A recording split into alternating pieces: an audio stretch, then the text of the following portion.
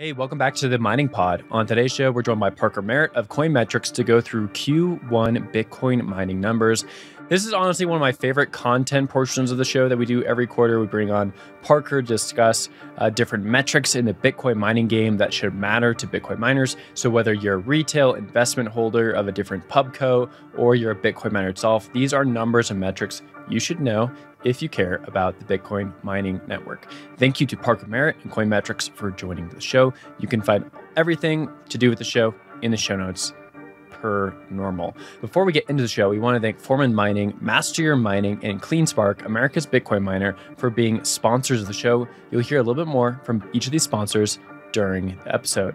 Okay, we're only about a week away from the Bitcoin halving on April 20th. So if you want to enjoy the halving event with other Bitcoiners, then you need to come to the Independence Institute on April 20th from 2 to 8 p.m. We're going to have a live event there. We're going to do film screenings, different conversations with Bitcoiners, brews, and food. You can find out more information about the Bitcoin halving party here in Denver, Colorado, April 20th at the Independence Institute. Okay, last little bit for you guys. That is The Big Empty. Our new film documentary did come out just about 2 weeks ago at this point. Go check out The Big Empty. You can find a link in today's show notes. We'll also be doing some live screenings at a few locations soon to be announced. This is a great introduction for someone who doesn't know much about Bitcoin mining, so send it to a friend or a family member. If you enjoyed it, can you let me know? Send a message to hello@Blockspace.media. Okay, a few words from our sponsors and then on to the show.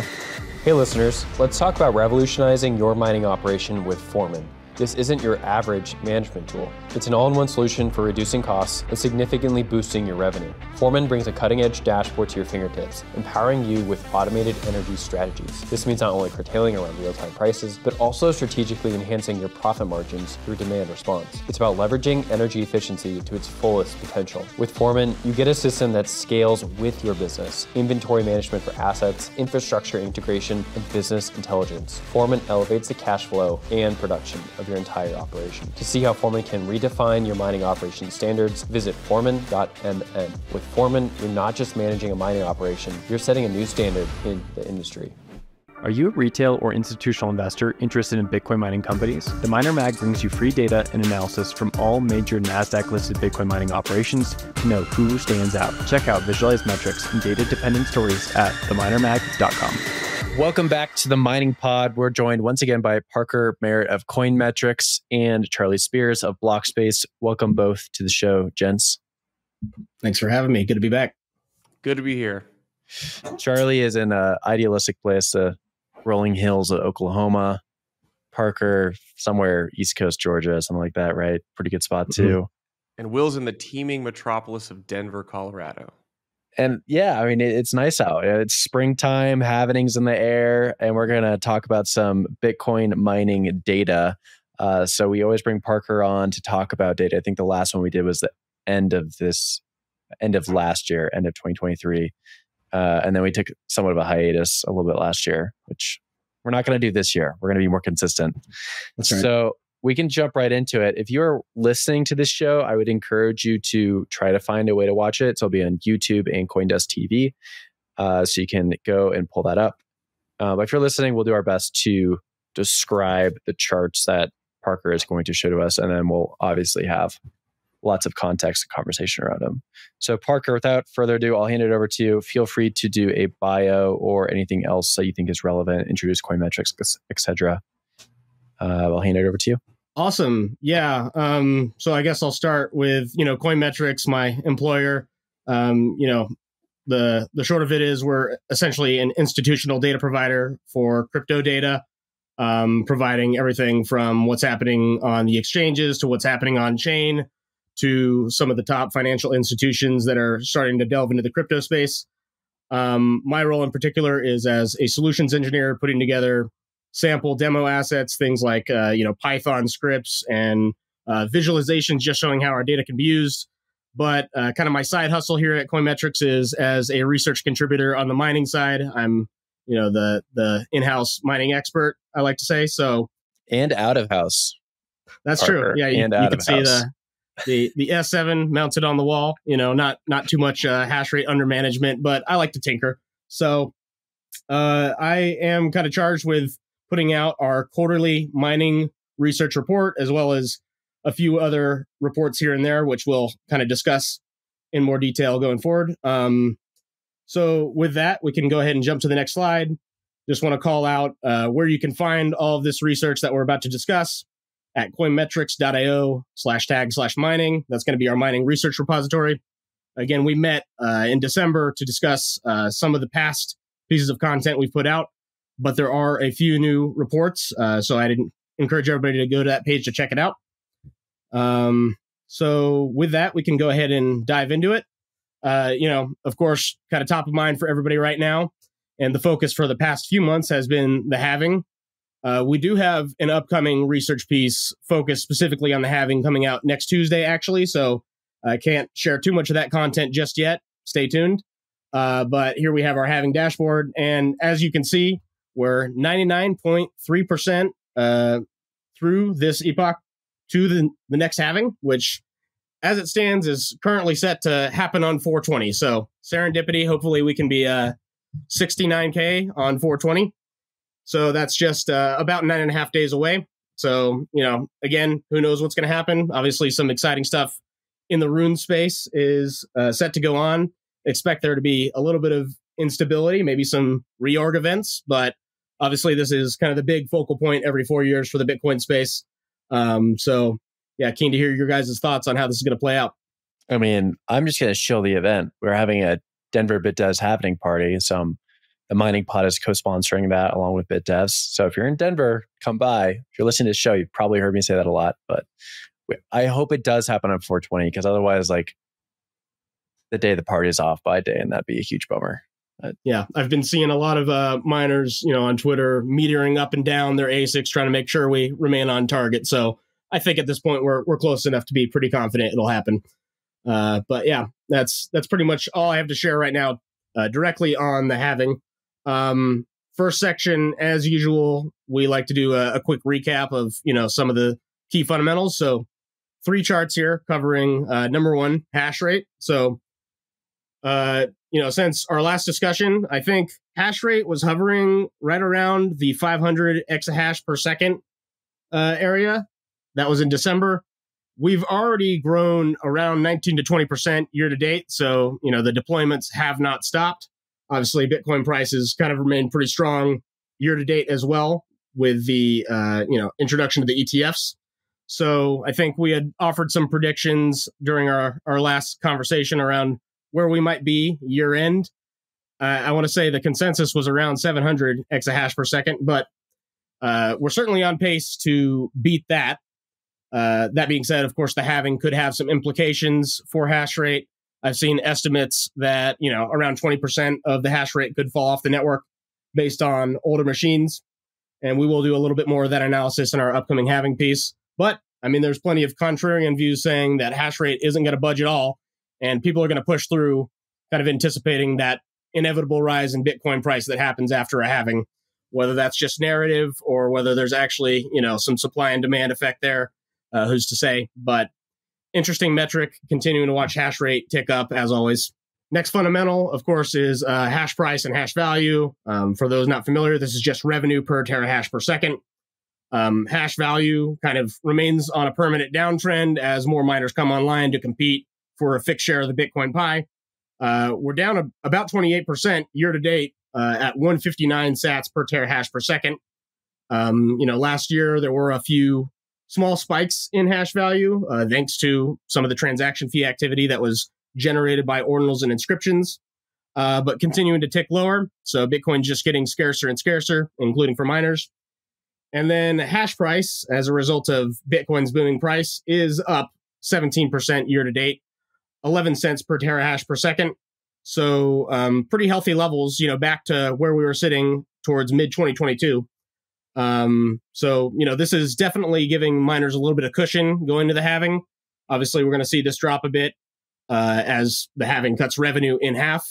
But hopefully, Bitcoin price doubles and we continue to see hash price trend upwards over the long term.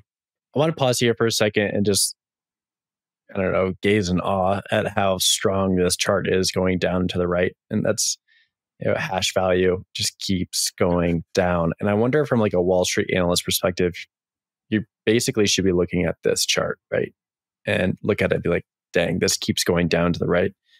Do you think this ever like sinks into Wall Street or traditional money, that this is something that will continue going down, revenue will keep going down? Because I think that a lot of people are still pumping money into mining stocks. People are more interested than ever. Yet this chart is still pointing in the same direction. Yeah, I think it kind of depends on how these publicly traded miners sell themselves. Historically, a lot of them have been like, look, we have a big old Bitcoin bag. We're cash flowing and adding Bitcoin to our treasury. But that's going to be a harder and harder story to sell with less and less Bitcoin rewards coming in, right? So I think you're going to have to see some of these miners pivot from, being simple investment vehicles offering exposure to Bitcoin, especially now that they have the competition of ETFs and, of course, Michael Saylor just levering up as hard as he can.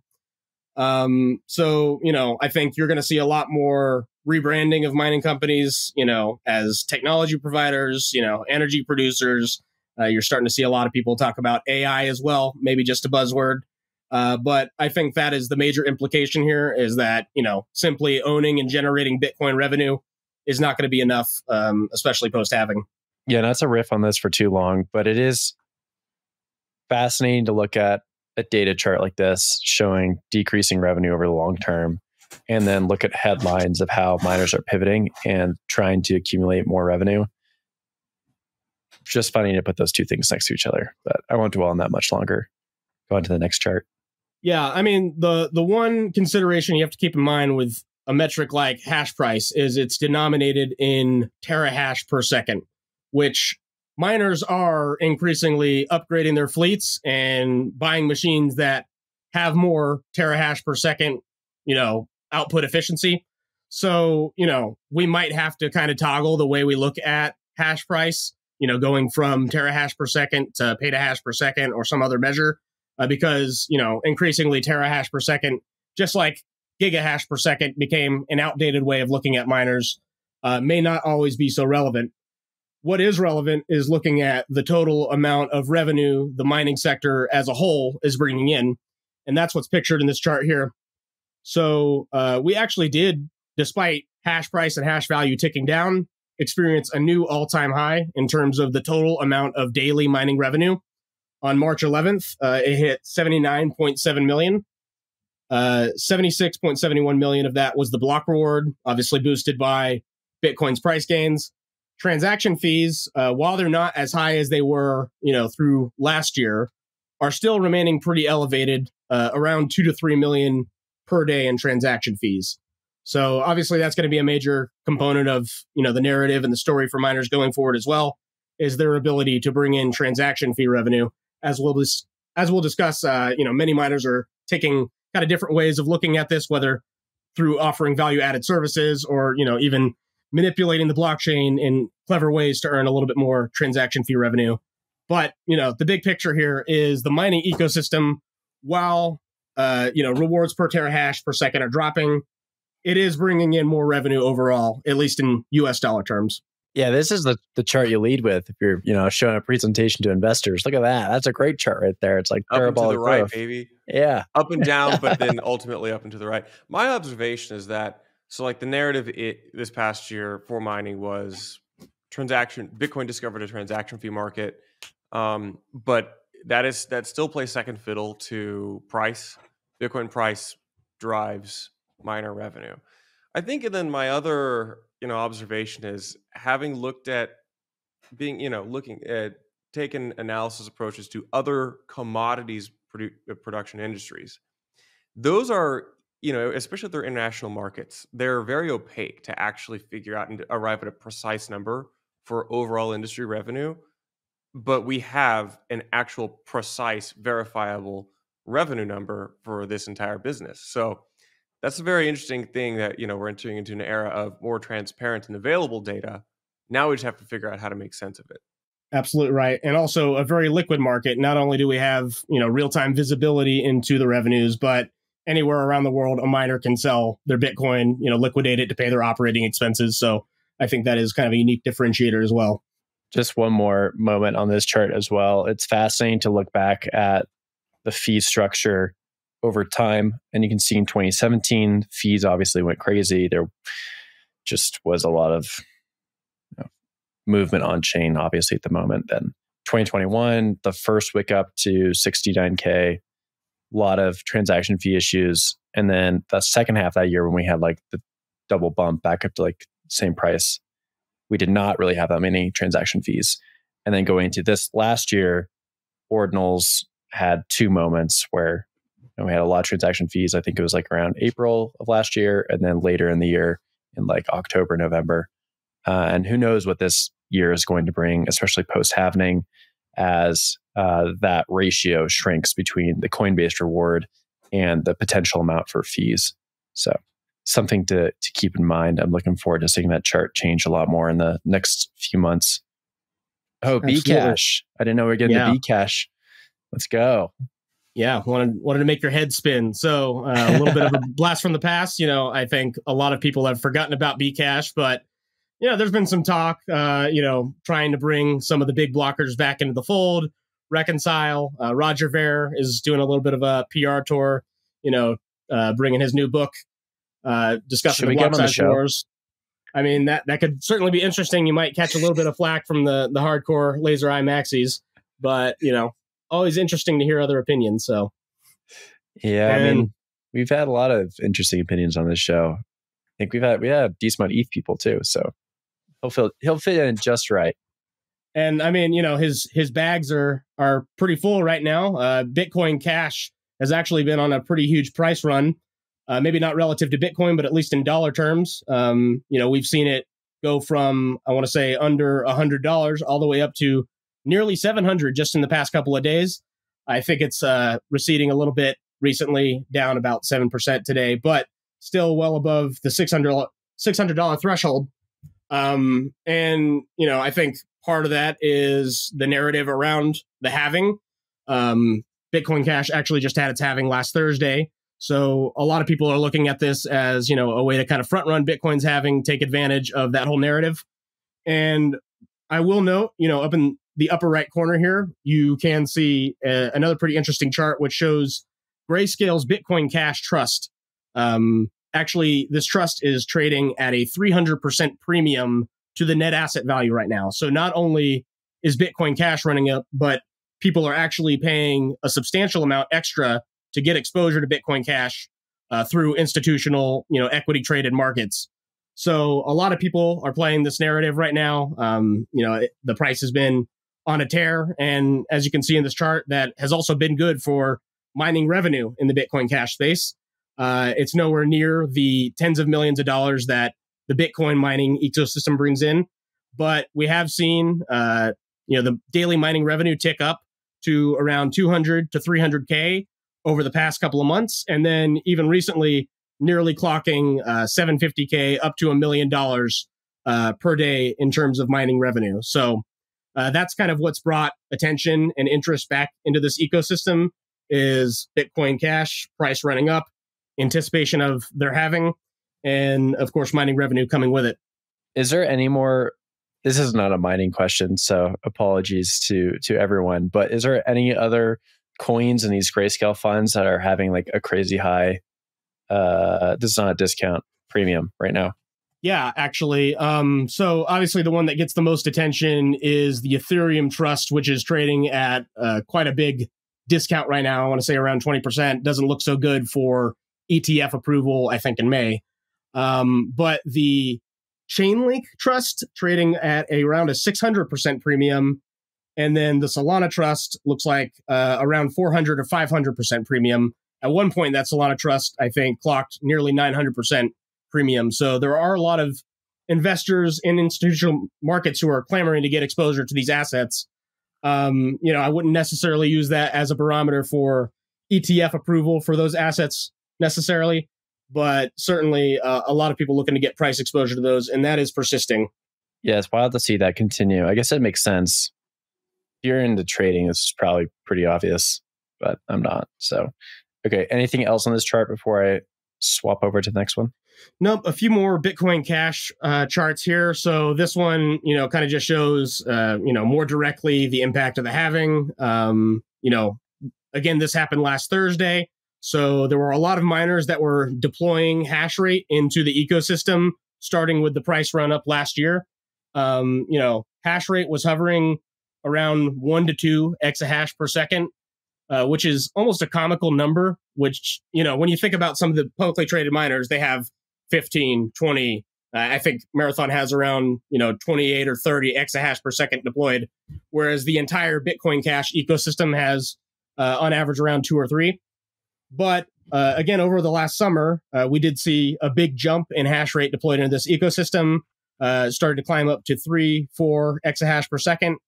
And in the last couple of weeks, we even saw it spike as high as 7 or 6 exahash per second. So, a lot more people plug into this ecosystem. Obviously, that's a trivial thing to do, right? Like you can just kind of switch which pool you're pointing towards and mine Bitcoin Cash. So it's not like they have any real commitment to the Bitcoin Cash ecosystem by doing this. But it is interesting to see, just how large of an order of magnitude you could see hash rate come online to this ecosystem, given it has the same hardware requirements as Bitcoin. Of course, after the halving, we did see a big drop in hash rate as well. It's back down to the 2 to 3 exahash per second area, but still slightly higher than where it was before because Bitcoin Cash prices remained elevated at this time. Why do you think that no one's tried to reorg Bitcoin Cash just for fun? That's a good question. I mean, I guess, it depends on what your incentives are. And, one thing we'll come up to in the coming charts is we don't really know who a lot of these miners are. They're not necessarily the same set of miners as are in the publicly traded ecosystem. But yeah, it's a good question. I mean, I guess what is the financial benefit in doing that is questionable. I think miners do like to have a secondary asset they can kind of arbitrage and, switch on and off their hash rate to earn a little bit extra money because, at equilibrium, mining Bitcoin Cash is approximately the same revenue as mining Bitcoin. It's just you're not getting as good of an asset in return, but it does give people a secondary option. But as to why they haven't tried to attack or reorg, I'm not totally sure. We did see a lot of that in the Bitcoin SV ecosystem, which obviously had much lower hash rate. Maybe just the juice is not worth the squeeze because still to reorg, you got to turn on 1 or 2 exahash and 51% attack. And maybe that's not the best use of your money when Bitcoin mining is just so profitable right now. I feel like for the lulz, though, it's pretty funny. That's been my takeaway because I did some back of the napkin math with a friend. It looked like it was only a few $100 an hour. You could reasonably, time warp attack or something like that, Bitcoin Cash. And but it's just too profitable to mine Bitcoin right now. And we got the halving. So why would you throw a wrench? Why would you, throw a curveball in your operations with the halving coming up? Yeah. And, maybe that is something to keep an eye out for is after the halving, probably a lot of machines that are currently mining Bitcoin are going to have nothing better to do. They're going to be latent. They're not going to be profitable. So at that point, just for the lulz, maybe 51% attack Bitcoin Cash. Who knows? We could definitely see some fireworks trickle over after Bitcoin's halving. I think that line may be a great clip in 3 or 4 weeks. I wouldn't be surprised if somebody with some ASICs, which aren't as profitable on BTC, could throw them over to BCH. We'll see. Interesting. Okay. Yeah, that's definitely something to watch. A lot of these pools do have pool switchers built in. So, Luxor does. There's probably a few other pools I'm not even thinking of where, you can swap between different, has to be the same algo, but yeah. Nice Hash is one. Mm-hmm. Okay. Oh, Nice Hash as well, which they just had their 10-year party. So congrats to Nice Hash. Let's go to the next chart. Yeah. Last one kind of related to the halving for Bitcoin Cash here is, obviously this volatility in hash rate does result in some instability in the block time. So, same as Bitcoin, the target block time is every 10 minutes for Bitcoin Cash. But with such a huge amount of hash rate falling off the network, we did see a pretty large increase in the mean block interval, going from 10 minutes to an average of 13 minutes over the past couple of days. Not a huge increase, not super dramatic, but, for the few blocks following the halving, I was reading, some people saying Blocks were taking longer than usual, even on the order of several hours. So this is actually, the longest mean block interval we have seen for Bitcoin Cash since the initial fork off of Bitcoin. So, again, that kind of does show that having this amount of hash rate able to move in and out of your ecosystem can be pretty disruptive. They have done some things to kind of adjust for that. For example, instead of having a difficulty adjustment every 2016 blocks, they actually do it every single block. So they have managed to find ways of dealing with the ability to kind of effortlessly enter and exit the Bitcoin Cash ecosystem. But that doesn't mean they're immune to it, especially when you have a big event like a halving. So one more on Bitcoin Cash, kind of unrelated to the halving, but was doing some digging, just trying to understand who are the players in the Bitcoin Cash mining ecosystem. With Bitcoin, it's pretty transparent. Every single mining pool kind of stamps their block, claims it. You know how much Foundry has versus how much Antpool has, and so on and so forth. And you do see a few of the same players in the Bitcoin Cash space. The largest known mining pool is actually Via BTC, which comes in around 3 or 4 on the Bitcoin side of the mining pool landscape. Then next is NiceHash, as we were kind of discussing. There's sort of a hash rate switcher. You can plug in a NiceHash and it will mine automatically whichever coin is most profitable. But kind of interesting, around half of the hash rate is essentially unaccounted for. We don't know who is actually mining these blocks. So, maybe that's good for Bitcoin Cash, not necessarily having, full transparency into who these people are. Maybe that's a bad thing. I think it does indicate that it's probably a smaller set of actors than you might want to expect as a participant in this ecosystem. But yeah, just a quick chart to show, kind of the divergence between Bitcoin and Bitcoin Cash in terms of the mining pool ecosystem makeup. A lot of these miners are unknown. North of 50% don't kind of stamp their name on their blocks. So interesting to see some of the names on here. And also it makes sense that they don't know, or we don't know where everyone is at this point. I think this just goes back to the last slide where we talked about profit switching and some miners wanting to do that. Via BTC, I wonder why they're so dominant with this, or so interested in it. I suppose it's not a large percentage of like their overall hash rate, but yeah. And then last one on Bitcoin Cash here, I promise. We did discuss last time kind of the growth of the Bitcoin blockchain size as introduced by Ordinals. So in the kind of zigzag line here, you could see the daily megabytes added to the Bitcoin blockchain prior to the introduction of Ordinals, around 200 megabytes per day.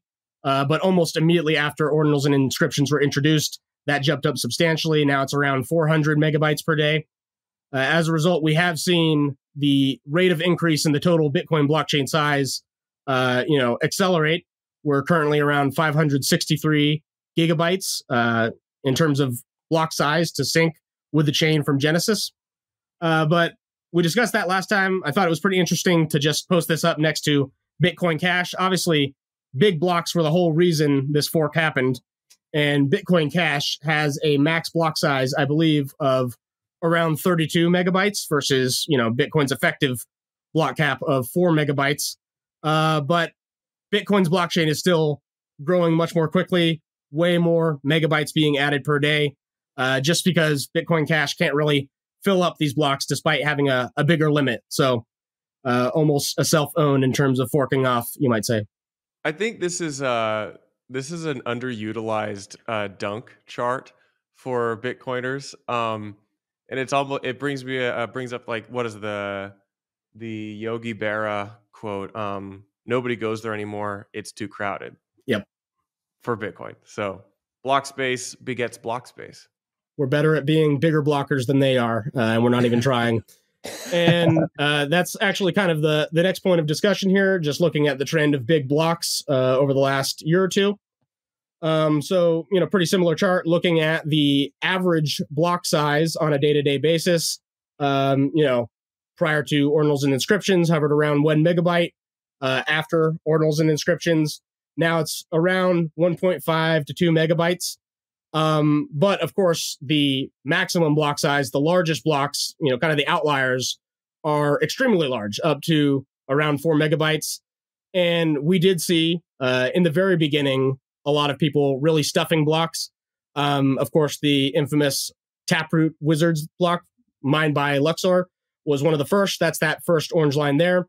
These orange lines basically just represent the top 10 largest blocks in Bitcoin history.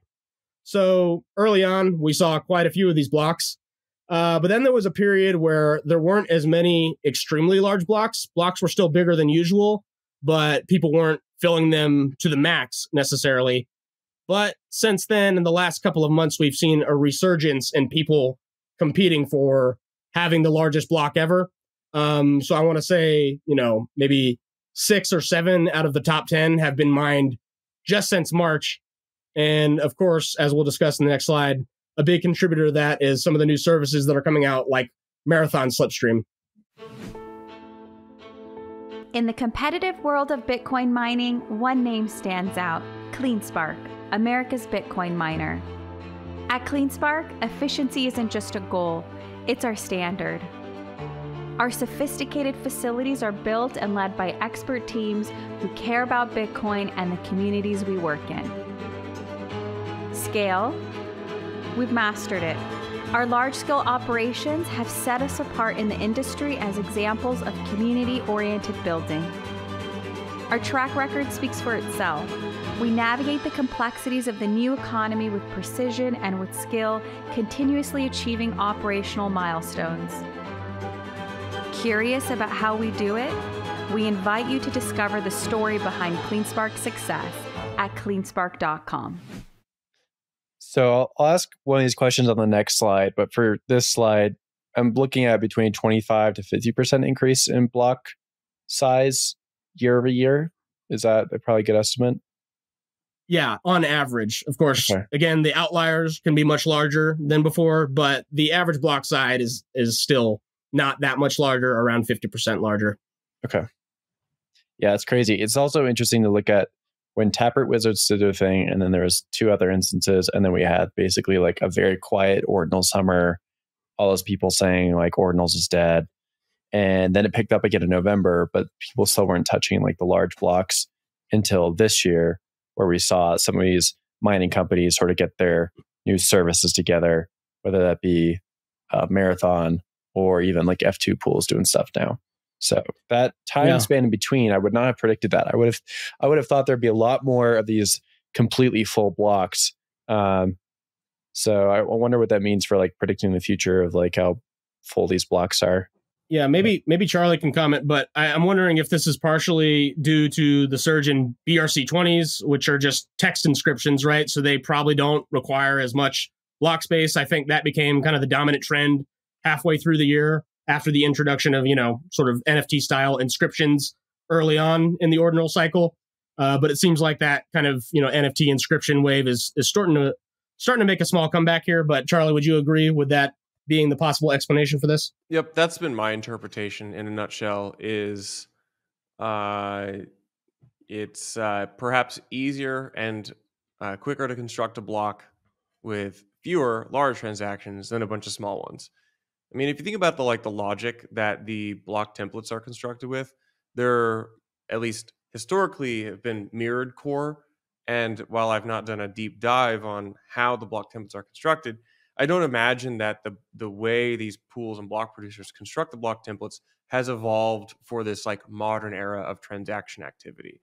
So I would like to see more innovation on that front. I think there's a lot of opportunity from pools. You see Mara dipping their toe into it, but I think this could go a lot further. Yeah, and we can dunk on Ocean all day, but of course that is one thing they do provide a lot more visibility into is their templating process. You can kind of select which template you want to use. So, Stratum V2 hasn't really seen too big of an adoption wave just yet, but at the very least would be nice to see some of these mining pools provide a little bit more insight into what's going into that templating process. Yeah. So speaking of templates, here's my favorite page on the report. Oh yeah, the top 10 biggest blocks, and these are the same blocks that were shown in the last chart, but a little bit more info into what's actually going into these blocks and who mined them. So of course, the introduction of Marathon Slipstream did make a pretty huge impact on these extra large blocks. As you can see, almost all of their blocks in the top 10 were mined either in March or February. A variety of different, types of content. We have 2 runestone inscriptions.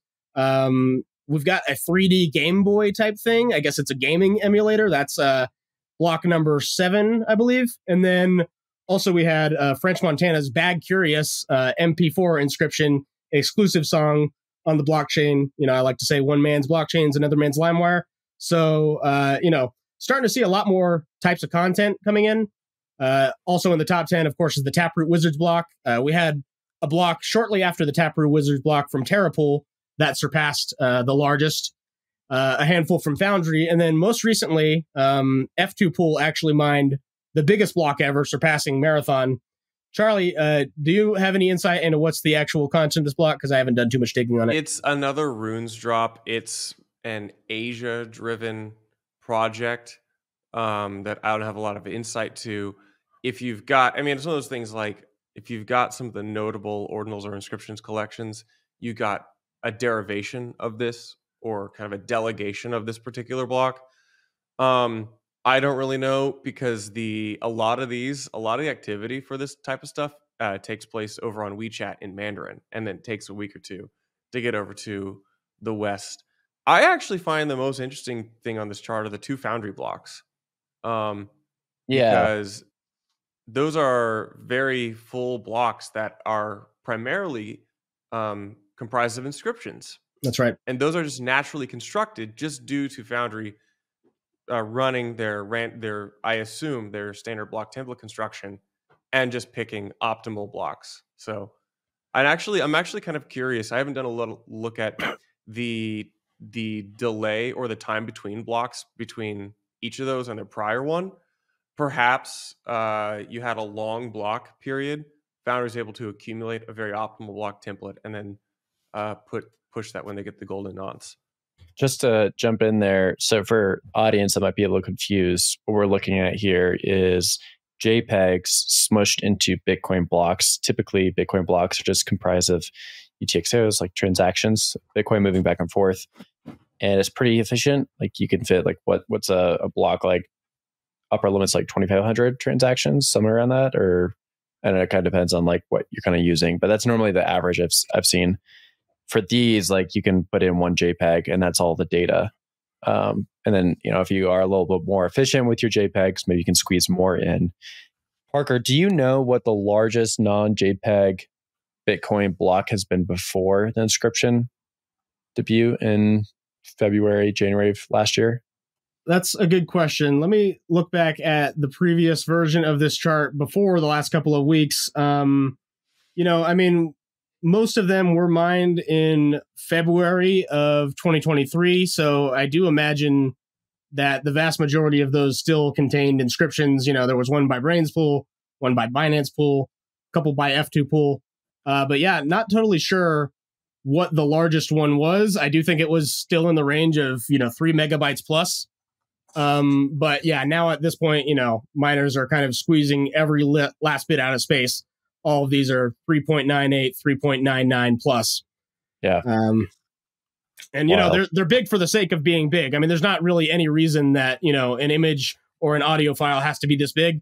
Really, what they're trying to do here is just purchase, kind of advertising space and reputation by being one of the biggest Bitcoin blocks in history. So it's almost become a billboard of sorts. I love that. Okay, next on to mining pools. Yeah, so we touched a little bit on, some of the unique things that mining pools are doing, but always just like to revisit the landscape and see who the dominant players are. Last time we had this conversation, I think Ant Pool and Foundry were neck and neck in terms of dominance. But we've actually seen that flip a little bit. If we hop to the next slide, we'll see the current dominance chart of mining pools. Again, I think last time we spoke, around 27% was going both to Foundry and Ant Pool. But Ant Pool's kind of, gain on Foundry has since receded. Ant Pool currently controls around 22% of hash rate now. So we're starting to see those top 2 pools dip back below that 50% threshold, which is pretty nice to see. Where that hash rate is coming from, that's coming online. Ant Pool, the hash rate is not dropping off for them. It's just the relative share that's decreasing. But we're just starting to see more hash rate come online in some of these smaller pools. Obviously Ocean being one, they're ticking along at around 1 exahash per second right now.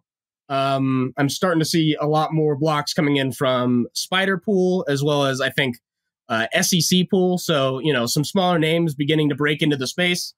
But overall, nice to at least see the concentration in the top 2 pools drop down a little bit.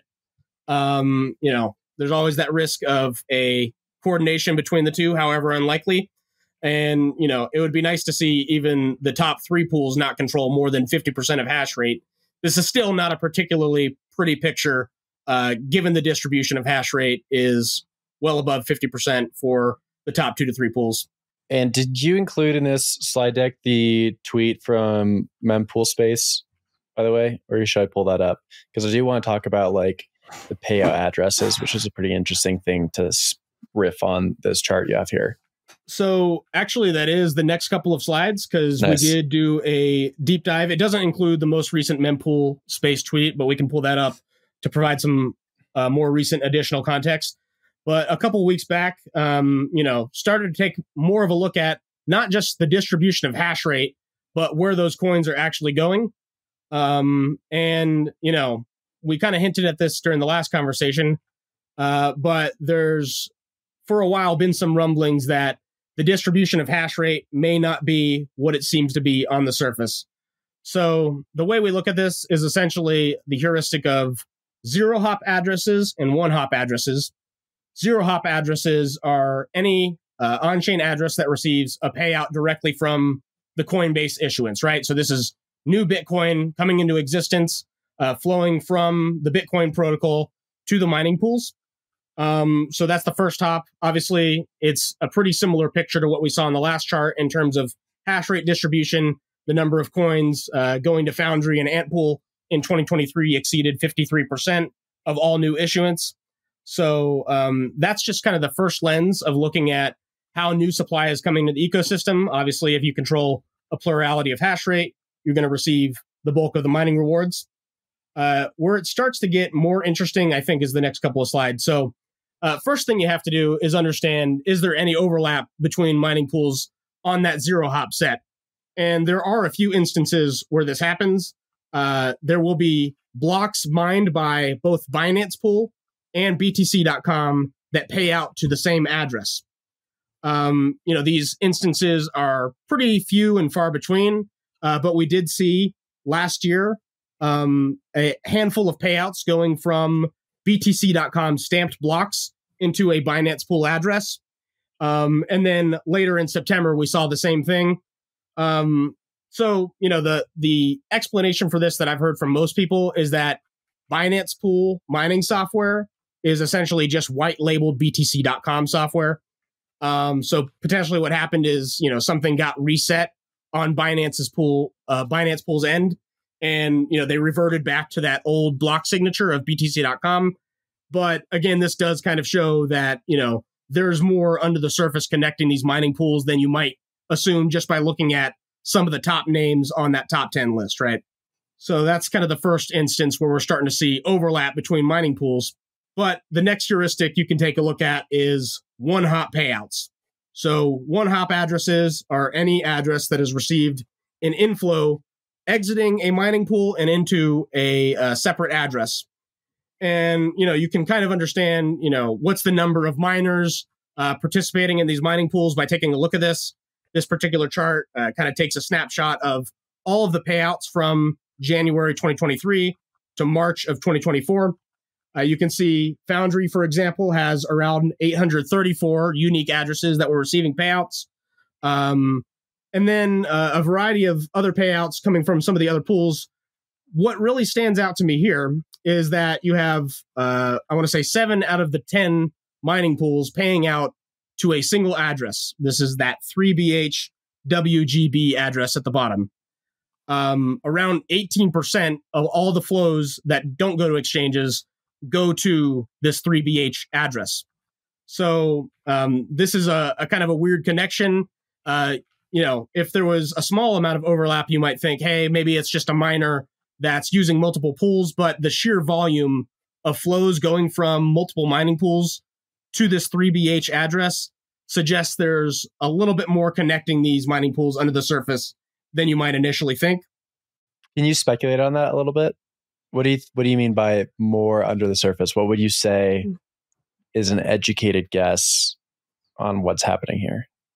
Well, I mean, there is a pretty clear explanation for it, actually. If we go to the next slide, this first chart was basically looking at any address that's not an exchange. But if you start to pair this with some of our exchange clustering heuristics here at Coinmetrics, you can begin to see the flow of funds going from mining pools to exchanges like Binance, Coinbase, and Kraken. One weird thing that popped up, however, was a extremely large amount of flows, and in particular from Antpool. 50% of the flows were going to a cluster of addresses that were associated by multiple exchanges and service providers. Some of the names lumped in there were the exchange Mexi, which is based out of the Seychelles, and then Kobo.com, which is a well-known institutional custodian. And again, just like you saw with that 3BH address, the majority of mining pools are sending their coins to this cluster of Kobo.com affiliated addresses. And even more interesting, it's not like they're just independently sending coins to this address. They're doing so in a collaborative manner. So on the right here, you see our top cross-input transactions. Normally, when you see multiple inputs from separate addresses, that implicates those addresses are controlled by a single entity who is orchestrating all of those addresses and joining those coins together. I don't know that's necessarily the case here, but at the very least, these mining pools, 7 out of the top 10, including Antpool, BTC.com, Binance Pool, and a variety of others, are participating in a collaborative transaction process to send their coins to Kobo.com and a variety of other exchanges, including Binance. So you would think, based on this, and including the fact that Kobo.com also participates in many of these transactions, Kobo.com is potentially playing an active role in consolidating mining pool addresses. Why are they doing this is kind of an open question. A lot of people think maybe all these mining pools are using Kobo.com as a custodian. But one more slide after this, kind of my theory for this is all of these mining pools are using Kobo.com's Loop network. They kind of brand this as an inter-business settlement network for on-chain transfers. You can see some of the names on here line up with some of the names that we have tagged: Kobo.com, Mexi, F2 Pool. So my speculation here is essentially a lot of mining pools have faced some difficulty managing full pay per share payouts. This is where you get rewarded based on the value of your hash rate, regardless of whether or not the mining pool actually finds a block. My theory is that all of these mining pools are essentially consolidating their liquidity together to offer full pay per share payouts. And all of the mining pool payouts are going through Kobo.com at this point to kind of make sure these mining pools have enough liquidity to compensate their miners. So major point of centralization and concentration, the fact that all the mining pools are funneling their payouts through this entity. But yeah, we'll open it up and see if you guys have any additional thoughts here. I want to give it first to Charlie, and I'm going to go back to the previous slide. And for those listening, this slide is titled Bitcoin Mining Pool Flows to Exchanges, and it shows issuance and fees going to different pools from Foundry all the way to Poolin, which I don't even know how they still have any flows. And then it goes from the different pools over to different custodians and or exchanges where these miners are likely liquidating their coins, perhaps just holding them on the exchange. But I'll hand it to Charlie. Yeah, I mean, we've seen shenanigans in Bitcoin mining for as long as it's existed. I do wonder, is the incentive to participate in such a network like the Loop network really that big to give up block template construction or point your hash rate somewhere else? I do wonder what why there's consolidation or appears to be consolidation, and then I also will make the comment that it doesn't appear that we actually have any transaction censorship, which is good, but it does put us in a precarious position to have that at some point. I'm curious how the market and miners might react if that does become a thing. So just to put it in some different words, this whole scenario we're looking at saying, hey, we know all these pool flows for their coins go to this certain custodian. It's likely that this custodian has a relationship with Ant Pool. And that means that possibly all these pools have some sort of agreement with Ant Pool in place. And now it's like, what is the nature of that relationship? That becomes questionable. And so for Charlie, you're digging into, is Ant Pool causing these pools to do certain block template construction? Are they limiting transactions? Are they going to limit transactions in the future, whether that be like non-standard transactions or that be like inscriptions or even like meta protocols or out of band things like I think like was it core project now? We're seeing that in block templates or in op returns. We're seeing a lot of interesting stuff now pop up in Bitcoin blocks if you look a bit closely. But we can't, from the outside using public data, you can't really come to a conclusion on some of these things. You can raise speculation, but certainly when we do see like there is some kind of collaboration at the payout level, you do wonder like, well, where does this go and what's actually happening? So one thing you and I were chatting about with this, because this has obviously been on Twitter a little bit with the mempool tweet I mentioned earlier. They've been kind of like tracking these pool address outputs as well as Coinmetrics. And one thing we do know in mining is like there is oftentimes a relationship between larger pools like Ant Pool that have relationships with manufacturers like Bitmain. And there can be discounts for hardware if you choose to go with using a pool like Ant Pool. So I do wonder if there's some sort of relationship between, a Luxor or a F2 pool or some of these other pools that do have self-mining operations and they want to get Bitmain machines. And so it's like, sure, I'll direct a little bit of my hash rate your way. And then I get discounts on ASICs. I can't confirm that's the case for these, but I would speculate that there is something there.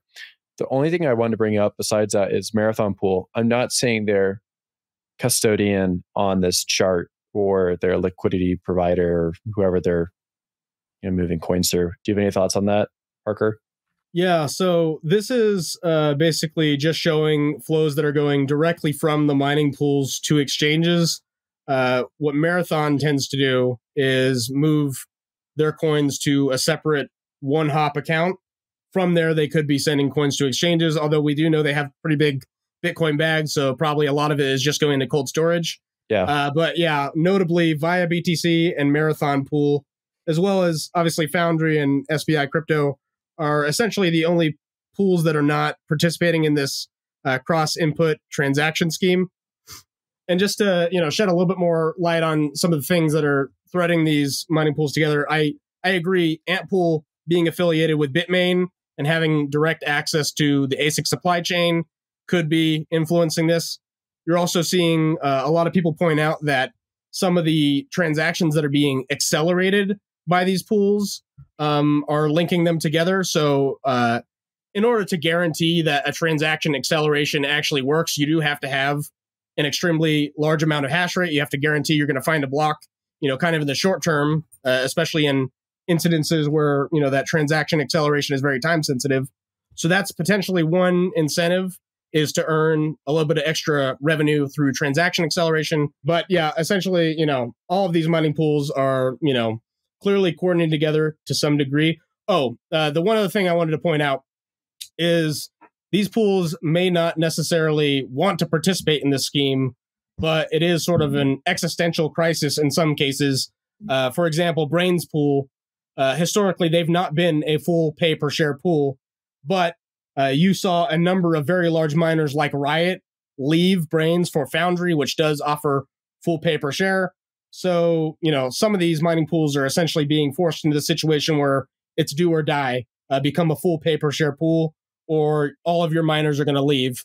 And so that might be a big part of the reason that they're choosing to kind of jack up with Antpool and consolidate that hash rate.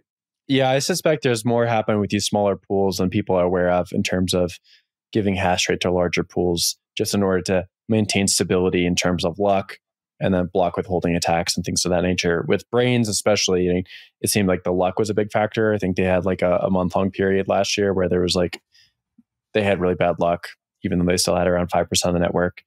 And that can literally put a pool out of business. We've seen it happen before.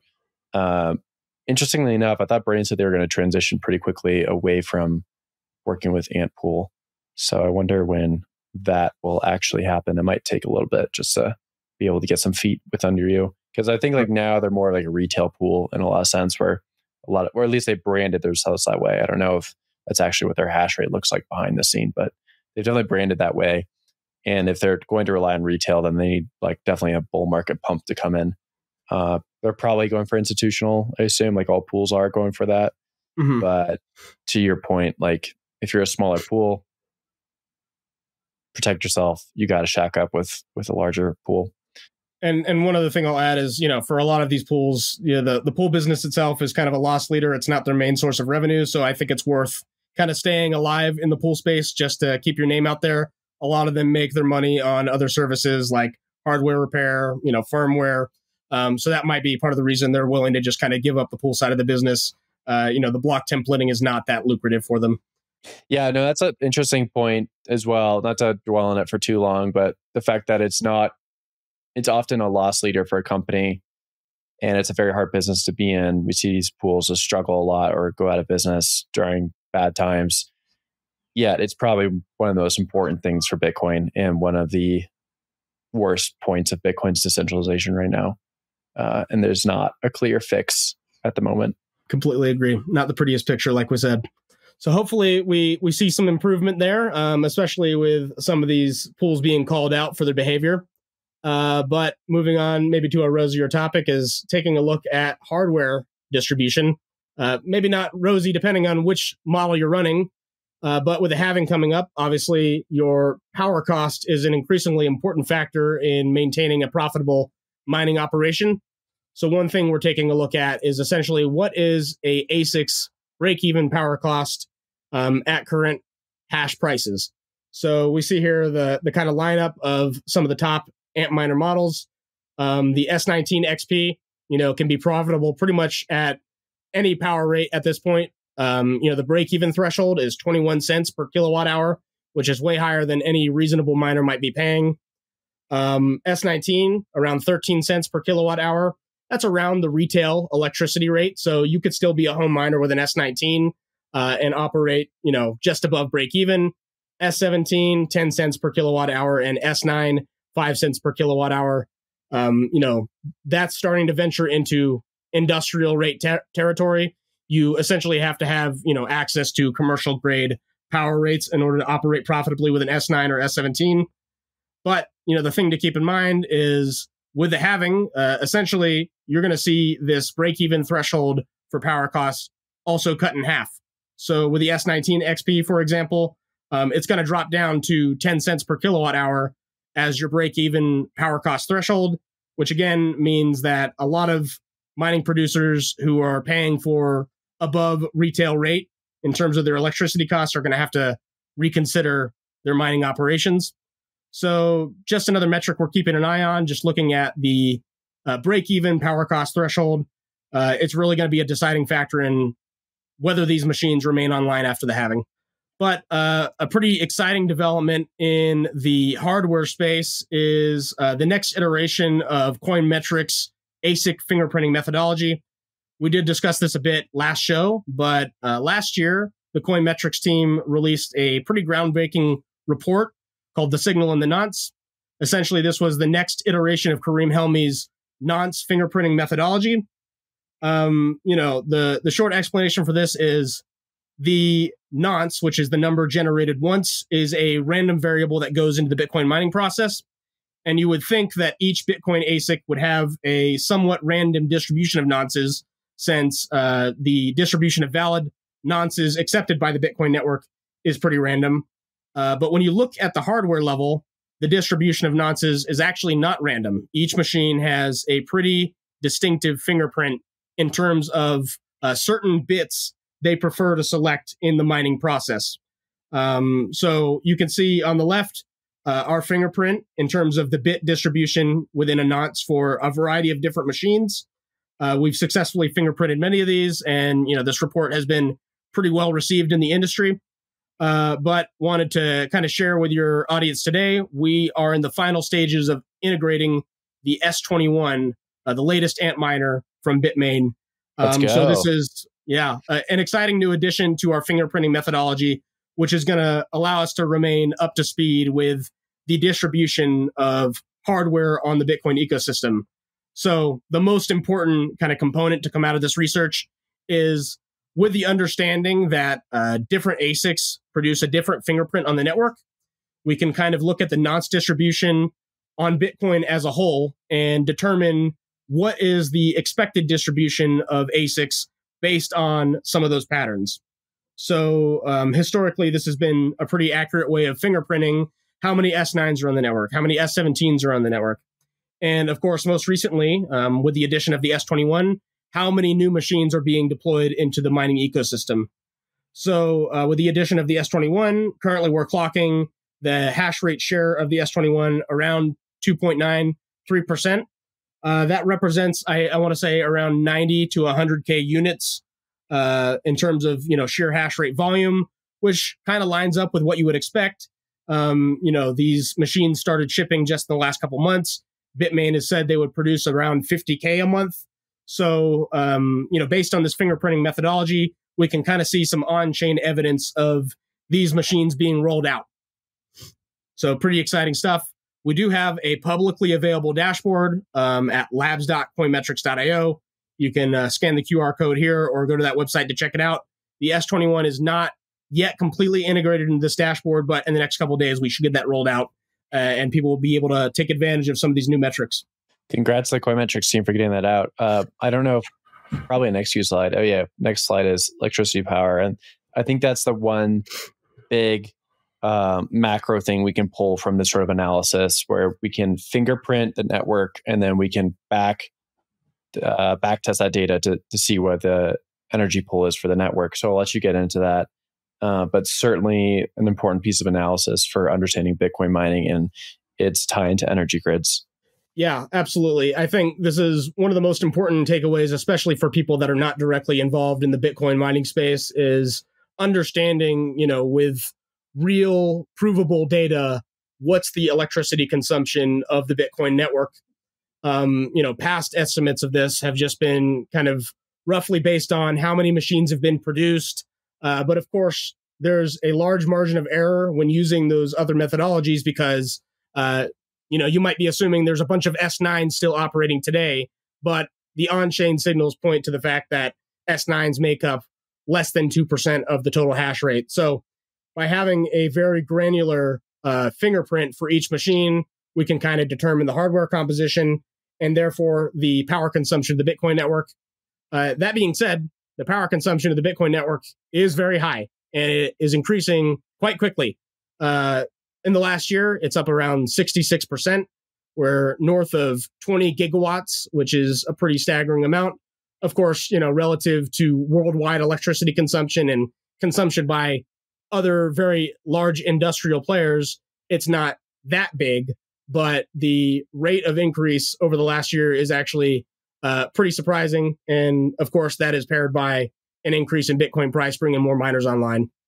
Need ASIC help? Check out Vitamine, one of Bitmain's certified repair shops located in Washington State with satellite offices in Colorado, Oklahoma, and Texas. PSUs, hashboards, immersion setups, in and out of warranty repair, Vitamine has you covered. Want to train your technicians? Bring Vitamine to your site for hands-on training in the art of ASIC repair, complete with Bitmain AMTC certification.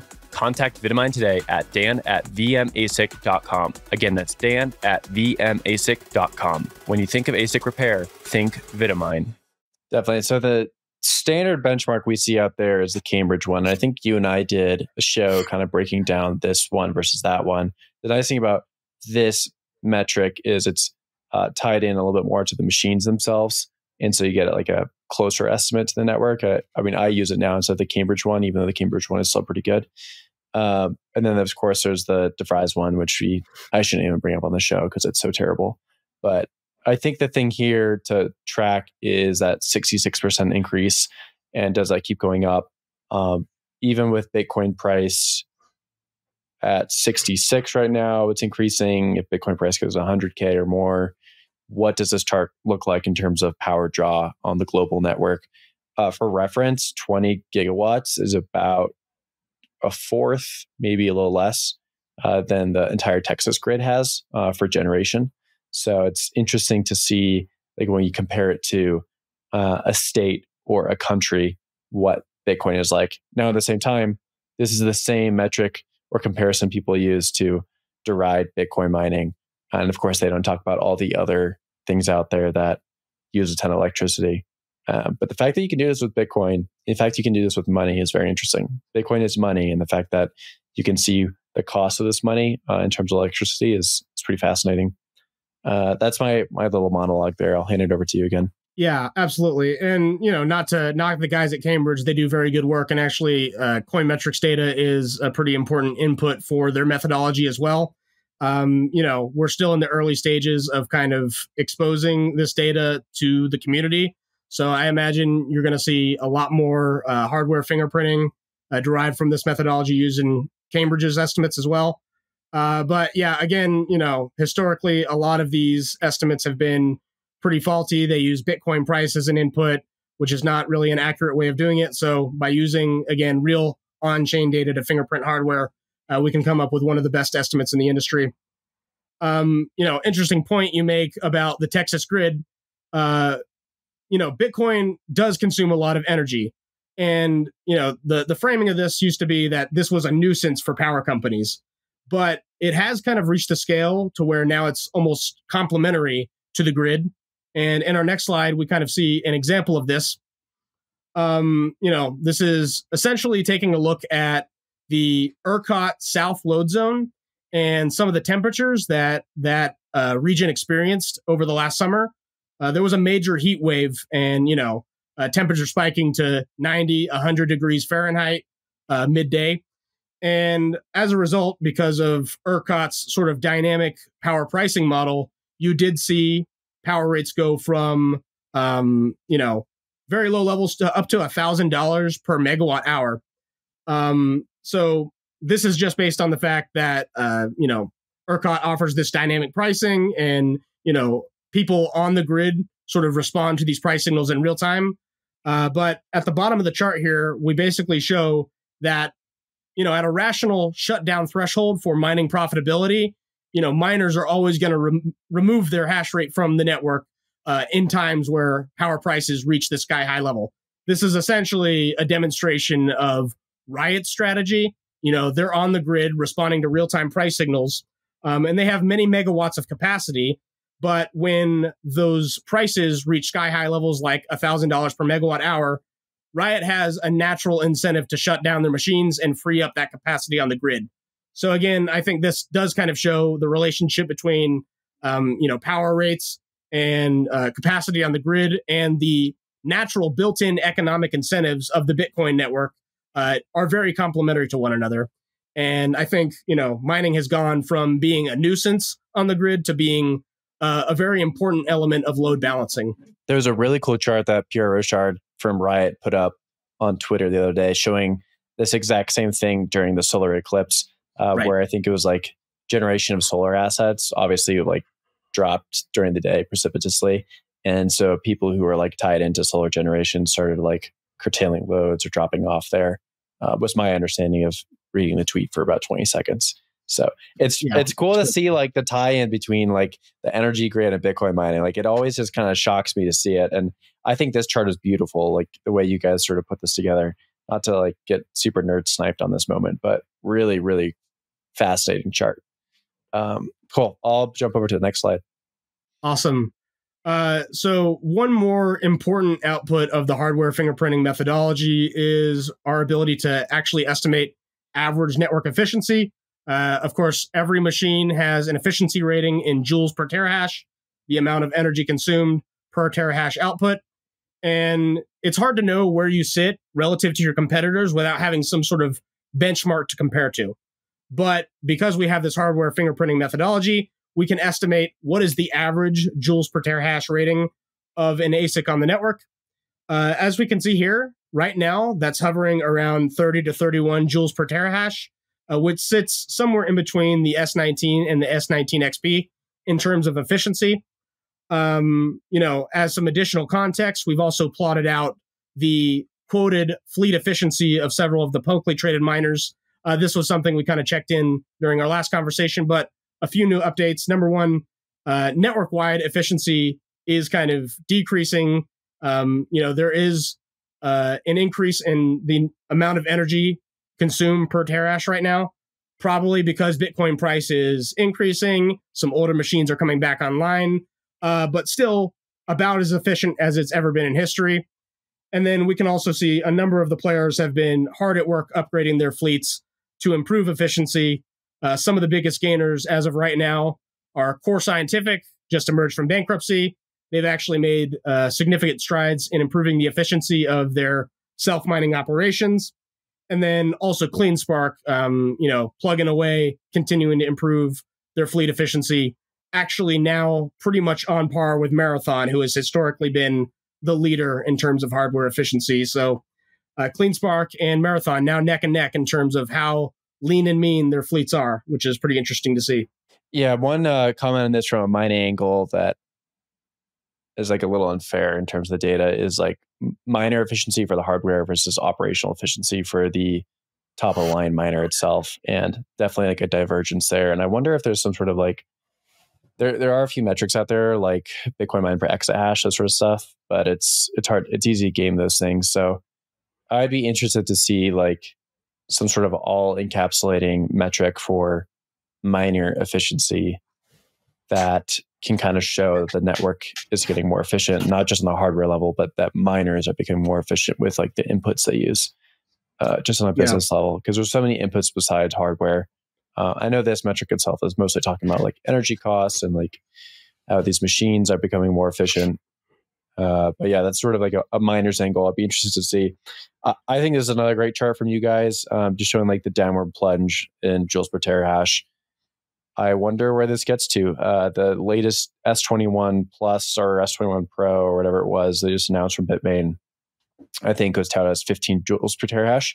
Now the S21 unit that first came out, I mean, I had the opportunity to go see it firsthand in December when it came out, or saw one when it was shipped over here, and it didn't quite meet the metrics it was supposed to. It was like a little higher by like 1 or 2 joules per terahash. Yeah. So obviously not that bad, like pretty high end machine. So it's good they hit something. So I'm a little not quite sure. I believe the 15 joules per terahash until I see it. That being said, they're the leader here, and we'll see what MicroBT, Canaan, and some of these other newer manufacturers like Auradine are able to do. Speaking of which, Auradine just announced that they raised their Series B today for $80 million. So they are certainly trying to jump into this game. Yeah. And another one pictured here actually on the chart is BitDeer, operated by former Bitmain founder and CEO Jian Wu. They're not exactly the most efficient in terms of their current fleet efficiency, but recently they did announce they're manufacturing their own miner, the Seal miner, which comes in around, I think, 18 joules per terahash. We still don't have a whole lot of hard specs on, what's the actual power consumption and hash rate output. But it is interesting to see kind of the duopoly between WhatsMiner and Bitmain potentially being broken up by some of these newer entrants, including the operators themselves like BitDeer. Yeah, BitDeer ASIC, interested to see that as well. ASIC game's getting a lot more crowded than people thought it was going to be. I mean, it's still an 80-20 game right now, but there's more people coming. Okay, let's move over to public miners. Yeah, I think this is probably the last section in the deck here, but, interesting to see CleanSpark's progress in terms of improved efficiency. And actually, there is some on-chain evidence that you can point to directly observe this. If you take a look at essentially the flows going out from Foundry Pool to some of the top addresses, it is relatively easy to identify which publicly traded miners are controlling those addresses because many of them do release monthly production reports. So this address, for example, one of the top recipients of Foundry outflows, 3KM9AB, has monthly inflows that pretty much exactly match up with what CleanSpark is reporting. And so you can monitor their progress in real time. Actually, I think it was just a week into March, around March 11th, I noticed that this dark orange pattern was starting to appear in terms of the flows going to this address. And, essentially darker orange in this chart means that there's a higher rate of Bitcoin coming into that wallet. So it was pretty easy to call early on that CleanSpark was about to have a record month in terms of the total amount of Bitcoin they've mined. And this is despite the fact that Bitcoin revenue per exahash per second, hash value, has continued to tick lower. So, that was later confirmed just the other day. CleanSpark reported their monthly total for March, and that was 806 Bitcoin, which was a record, at least in recent history, for CleanSpark. But I do think it is pretty interesting to see, kind of the tie-up between on-chain data, if you know where to look, can give you a lot of signal into what's actually happening with some of these publicly traded miners and give you a little bit of an edge, including understanding whether maybe they've deployed some new machines, they've spun up some extra capacity, and they're earning rewards at a faster rate than usual, which is essentially what's displayed in this chart. Another great chart. Okay. If you're listening on audio, we're sorry, but just kind of looking at production flows here. Okay, publicly traded miners, market cap dominance. This is one that the Mara Pigs and others on Twitter love to discuss. So I'm glad we get to include it here at the tail end of the show. Yeah, and I don't know just yet what the CleanSpark cult is called. Maybe it's just that. But CleanSpark has certainly earned its place among the top 3 miners, which they did not previously occupy for the longest time. Actually, just this last month, they did flip Riot to become the number 2 largest publicly traded miner in terms of market capitalization after Marathon, which is, of course, the elephant in the room. So year to date, CleanSpark has increased their market cap dominance from 12% to, I want to say, around 21, 22%. So, you can kind of see some of those operational improvements. They've been investing, upgrading their fleets, earning more Bitcoin per joules per terahash, playing out in terms of their market valuation. And of course, among the big 3, which are Marathon, CleanSpark, and Riot, their relative share of the market is continuing to grow. Around 70% of sector capitalization, which is around $20 billion between most of the publicly traded miners, is allocated to those big 3. So, it's beginning to be harder and harder to compete for capital against some of these big names if you're a smaller publicly traded miner. So one thing I see on this is Core. So Core ZQ, they used to be one of the largest miners and had one of the largest market caps, and then went through Chapter 11 process. And you can kind of see at the end of 2023 here that their ticker drops off here. And now I believe they have like 3 or 4 tickers, and they're all just like different instruments for them emerging from Chapter 11. I'd be interested to see maybe later this year what their market cap dominance looks like if we could combine all these different tickers. I think it'd take a little bit of filing work because there's like 3 or 4 of them. And I full disclosure, I own a little bit of Core, but I have no idea what is what and what is valuable. I should probably look into it. But there's like 3 or 4 tickers coming out of that Chapter 11. The CleanSpark Riot thing, we definitely covered on the show already, so I won't lend too much to that. I do have it on good authority that they're starting to be called the Riot Gorillas. And then there's the Mara Pigs. I don't know if the Riot Gorillas is going to stick. We'll see. CleanSpark, I am not aware of a name yet. So I've heard Sparkies, but there's not like really an animal for that. So I don't know. I kind of like the Mara Pig thing. And I'm still like, I don't know where the Mara Pig thing came from. Like what precipitated that? It's a good question. Yeah. But you drop one of these tickers in a tweet and they all just come flooding into your DM. So yeah, they're easy people to find. They really are. Excellent. They make crypto Twitter a little bit more fun this cycle. So I think this might be the last chart of the show. But, one of the things we did in our previous conversation in December was kind of plot up Bitcoin price returns versus some of the dominant miners.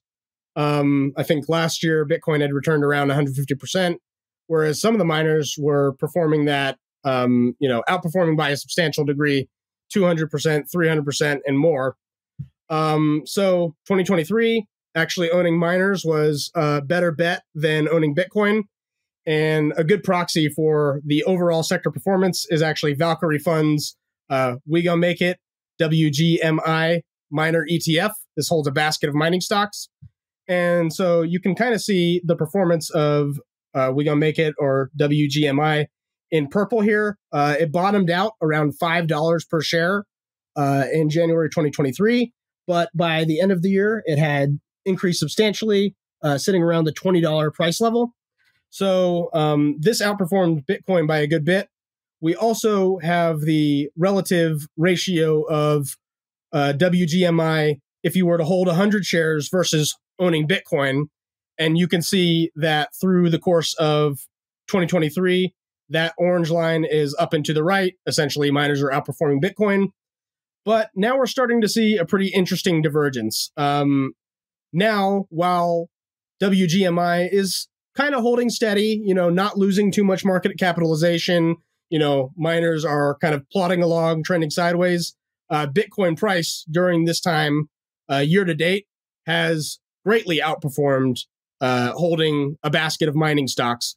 So you can see the ratio of WGMI positions against Bitcoin dropping pretty substantially. So while 2023 was a great year to own Bitcoin mining stocks, maybe some folks are starting to get a little bit jittery ahead of the halving, and those stocks are starting to trail Bitcoin's price performance on a relative basis. So an interesting trend reversal, to say the least.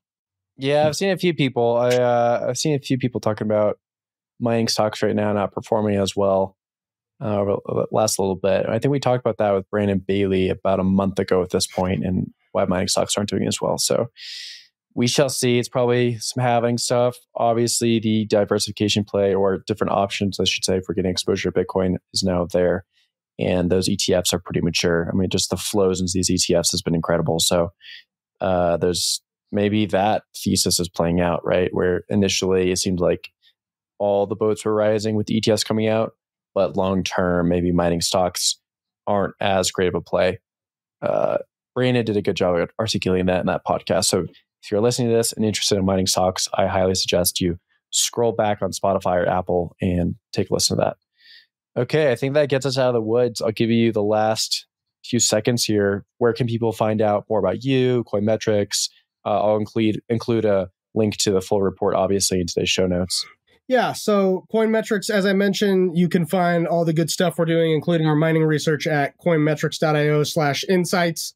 Be sure to subscribe to our various newsletters, State of the Network, which is more of a deep dive format, and then State of the Market, which I write every Thursday, more of a market summary.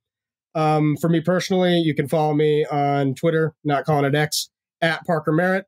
I put out a lot of content there as well, your tidbits of mining alpha. So feel free to give me a follow and connect with me. Always happy to chat mining with anybody who wants to hop in the DM. So appreciate the time shilling the Coinmetrics platform here, Will.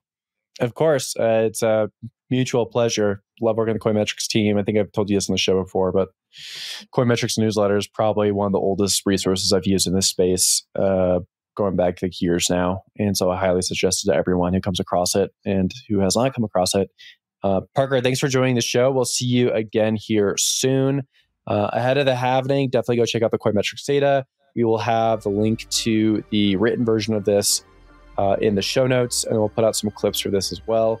Thank you to Damien Somerset, the producer for the show, and thank you to Nick Gates as well. If you are interested in learning more about the show or catch up with either of us, you can go to hello@Blockspace.media. Okay, we'll see you guys next week.